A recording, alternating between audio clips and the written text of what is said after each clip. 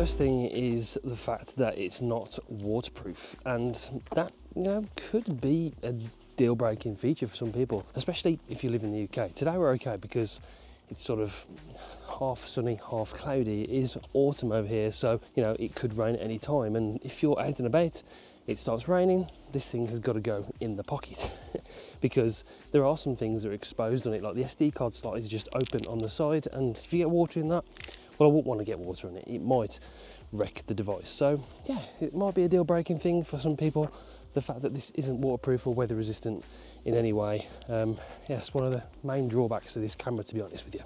The other downside is that this mounting system is magnetic, so like the battery base plugs into the USB on the bottom and it sort of clips in together like so, and then you just sort of press this button on the back to release it.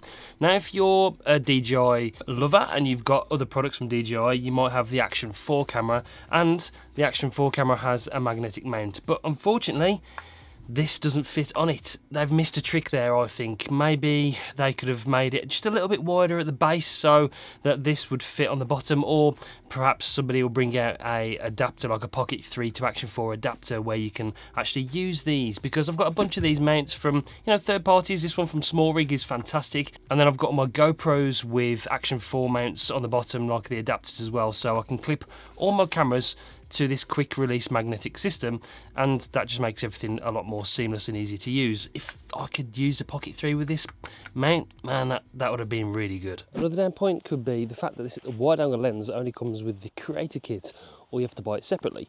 And I don't really understand that really, because why wouldn't DJI just make the lens wide enough in the first place? Why isn't it just built into the camera? Why have you got to have another separate accessory to have a wider angle? Feels like a little bit of a cash grab, if I'm honest, that you have to buy it separately, or you know, maybe they're trying to incentivize you to buy the Creator Kit rather than having to just buy the standalone camera. So yeah, not totally impressed with that. I think they should have just built the wider angle lens into the camera to start with. Maybe the lens is for people who are using this primarily for vlogging.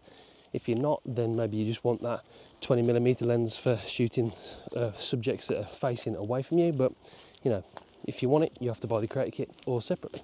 So the next thing that is maybe just a little bit of a cash grab, although the battery life is really exceptional on this, I've been really impressed and had no real issues so far over the last week or so of using it, that it is an internal battery in there, so you can't sort of swap the battery out and buy multiple batteries. You have to buy something like this, which is the battery handle, and this is essentially a battery bank for the Pocket 3.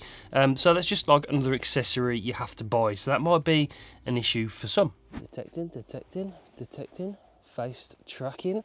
So the good thing is that you can set it so the face tracking starts when you start recording, so it automatically picks up your face and then starts tracking you like that, which is amazing. But there is one limitation where the gimbal is only limited to 180 degrees, so it won't follow you all the way around, so it's stopped there, and then it will pick me back up, re-recognition with that Active Track 6.0. But if you want to walk around the camera all the way around like this, then you can't. It sort of stops there, so that's 180 degrees, and that's a bit of an unfortunate feature. I was hoping it would actually pick you up and be able to walk all the way around. It is 180 degrees, so it's not too bad, but why couldn't they make the gimbal follow you all the way? I'm not entirely sure why they haven't made the gimbal that could rotate 360 degrees so you could keep that tracking going and talk to camera without having any limitations. So it's another drawback. Like I said, this camera is amazing, it's just not quite perfect. We are nitpicking though, I've got to admit. We are picking at straws to make this thing bad. Other than that, it's pretty incredible.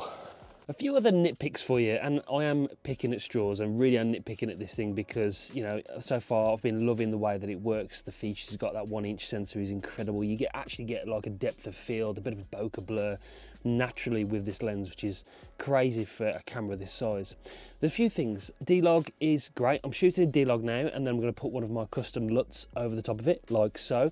You can like color grade your footage, which is amazing, but D-Log and HLG is not available in slow motion or in low light. Now, low light, not much of a problem because it kind of defeats the object of low light. You're not going to be color grading your low light footage that much. You can just sort of shoot and custom preset your settings and shoot in a low light condition with the normal video mode. So that's not much of a problem. But if you want to shoot slow motion footage, 4K 120, which is amazing with this camera, it looks really, really good, then if you want to add that to your videos, maybe you'd like to add a bit of a color grade so the whole video sort of matches. So that's a bit of a drawback. Another drawback is you haven't got a tripod mount directly on the camera itself. The USB-C port is on the bottom to connect the extra handle or the battery bank. Now, you have to have either the extended battery or the other handle attachment on the bottom to be able to put a tripod on the bottom, and you know, that can be a little bit annoying. I'm not sure why they couldn't build a tripod mount directly in there and then sort of sort some other way to add the battery handle onto the bottom. So that's just something that I've noticed after using this for a couple of weeks now.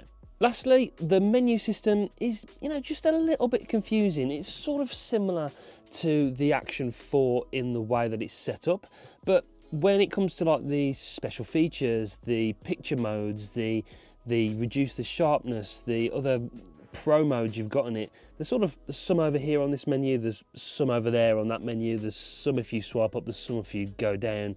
I wish everything would be a little bit more streamlined in the menu. While you have got a lot of options to fit into this very small camera, I just think they could have done a better job with the menu. So just using it, like I said, for a couple of weeks now, that's something I've picked up on, and I am picking at straws. This is, you know, it's an incredible camera, so just not perfect. Not quite yet.